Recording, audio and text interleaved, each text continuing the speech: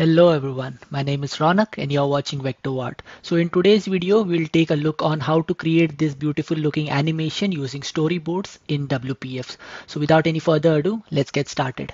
And for those who haven't subscribed to my channel, please do subscribe to my channel, it means a lot. So let's start by opening Visual Studio Blend and clicking on create a new project. Let's select WPF application and click on next. Give this project a name and click on create. Let's wait for the window to load,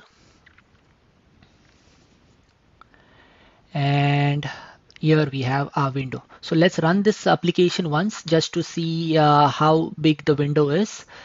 Okay, so let's stop this window application running and let's go to the XAML and change the height and width of this window. Okay, now let's change the title and let's start first by adding the elements. Like first we'll take the pen tool and start drawing the shape that we desire. So now I will use the direct selection tool to adjust the anchor points.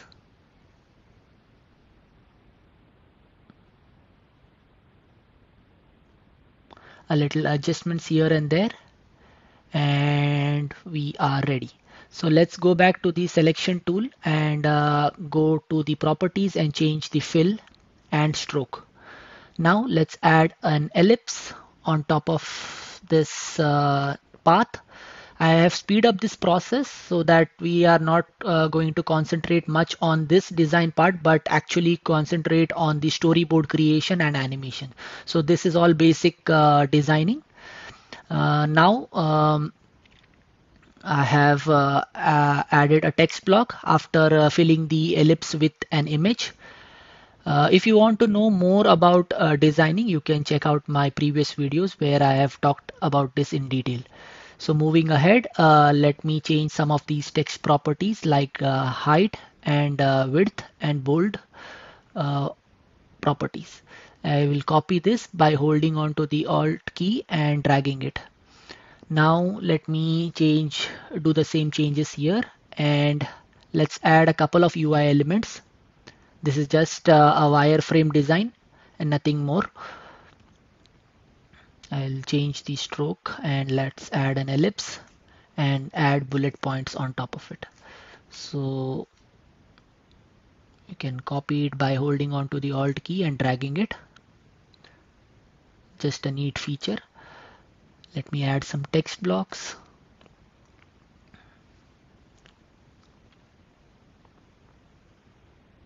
Change the font properties.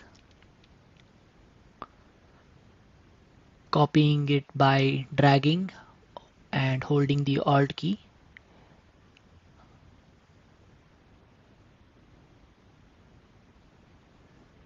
And that's it for the UI elements that we add. Now moving on to the animation part. So let's start designing that part. So let's add an ellipse on top of the window. Position it very near to the right hand edge. Change the fill and the stroke of this the ellipse. Now let's add a button on top of it, and I want this button to be an ellipse. So what we can do is right click, edit template, edit a copy, click OK, and then you can see the border element. So here we can add a corner radius of the same size as the width and height of the button. So you will get a circle. And now let's go back to the window and position this. Before that, let's remove the border brush foreground and change the background color to a slight lighter color than the one that is behind it. And now let's position it at the center of that bigger ellipse. Next, what we will do is we'll start adding strokes. You can also use the line tool, but I have used the pen tool here. and I will speed up the process and add several lines like this. So next, let's change the stroke width as or stroke thickness and stroke color of all these strokes or paths that we have added on the circle. So I have changed it on one of them and then just copying the XAML and or the properties and pasting it on the other. Once we have that ready, we will move on and start adding the buttons that we want when this ellipse enlarges. So let's start by adding this button and changing the background to a image and removing the content. So next we will copy this button that we have created and copy it several times on different sections of this pie that we have created.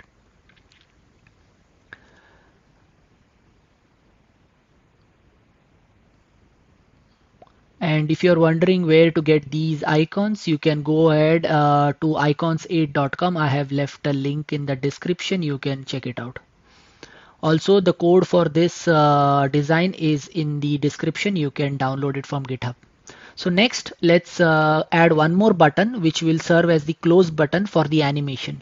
So we have two buttons just placed on top of each other. One is the plus and the other one is the close. So let's go back to the first button and change the content to plus. And next, let's right click and instead of adding the content, let's right click and go to the current template. And here, let's remove the content presenter. Let's delete this and add a text block instead. So with that text block, I can freely move it as I please. So let's me change the text of the text block to plus and decrease the size. Position it on the center. And once that is done, let's go back to the window. So we have our button with this plus content. Next, it's time to set up the stage for the starting animation. So to start the animation, I want all of these elements to be first hidden and the button to be visible and the ellipse to be smaller than the button. So like this will be a starting point for the animation. So when the window is launched, it will look like this. So now all we have to do is add a storyboard. And on the first keyframe, we will enlarge the ellipse and all the other elements and the buttons on top of that ellipse should be captured here.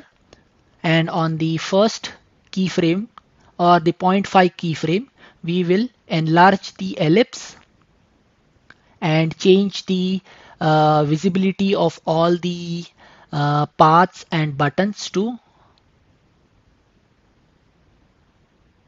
visible. And the first button that we had, the plus button, that we have to hide.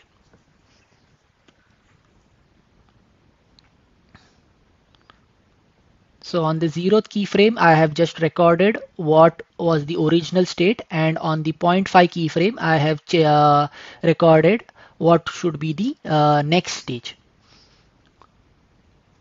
So you can see that since I had copied the button, the button style of the first button is copied to the second one, and that's the reason I can see that the animation is not right. So I will create a new template for the second button, that is the close button, and change the radius to of 50 for the border.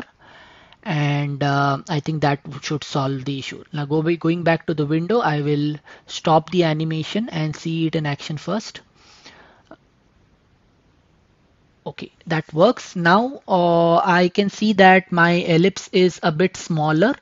So I will start the recording again and select the ellipse and increase the size on the first keyframe. Sorry, the zero point 0.5 keyframe.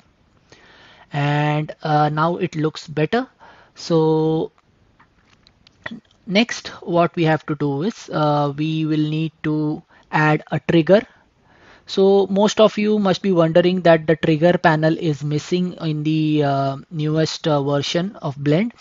I am constantly looking for a solution, but right now I will do it from the code, the XAML. So I have added a window.trigger element, and inside that I will add a event trigger.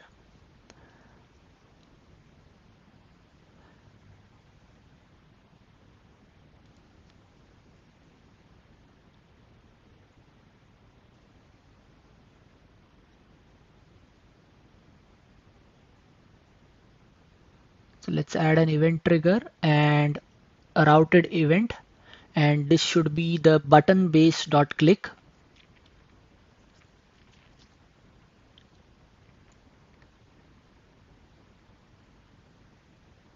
And the source for this event trigger should be our button, the first button, the one with the plus icon or content. And let's close this. And inside this, let's begin the storyboard.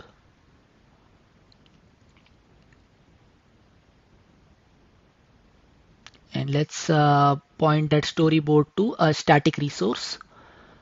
And that static resource should be pointing to the storyboard that we created, that is the storyboard 1.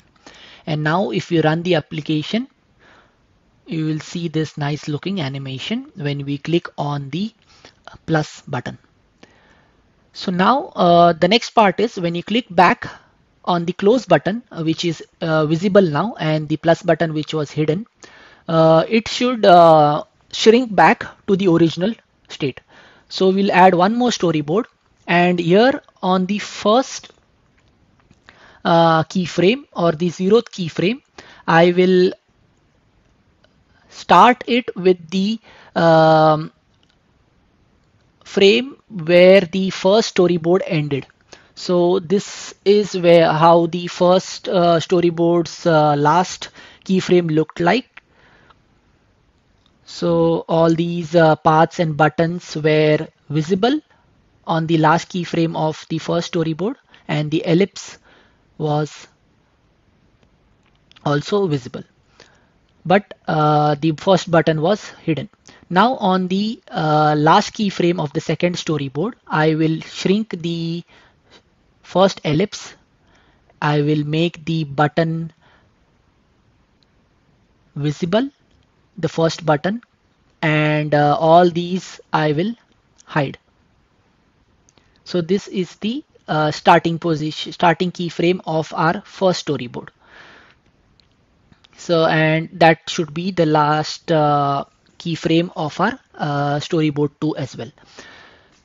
So I can see that our elements on inside that ellipse are visible even after the ellipse shrinks. So I am just moving it to the 0.1 keyframe so that it hides before the ellipse collapses.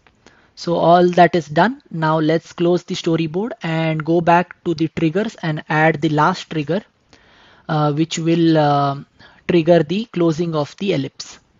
So let's take the button name first, which is the button close, and add our event trigger. So hope you all liked watching this video. If you do, please give this video a thumbs up, like, share, and subscribe to my channel.